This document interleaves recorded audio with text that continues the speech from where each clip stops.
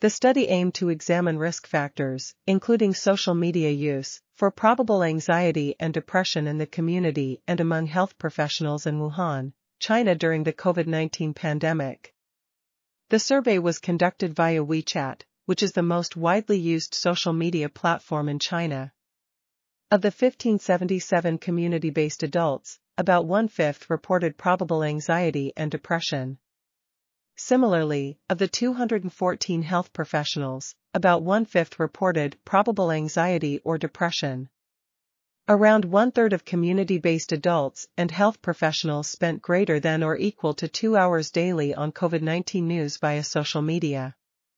Close contact with individuals with COVID-19 and spending greater than or equal to 2 hours daily on COVID-19 news via social media were associated with probable anxiety and depression in community-based adults.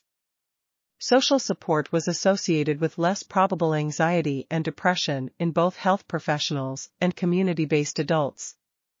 The study suggests that caution is warranted toward excessive time spent searching for COVID-19 news on social media, as it may contribute to an epidemic and emotional contagion through online social networks.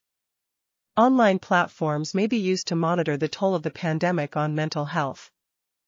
This article was authored by N.I., Michael Y., Yang, Lin, Leung, Candi MC, and others. We are RTCLTV, links in the description below.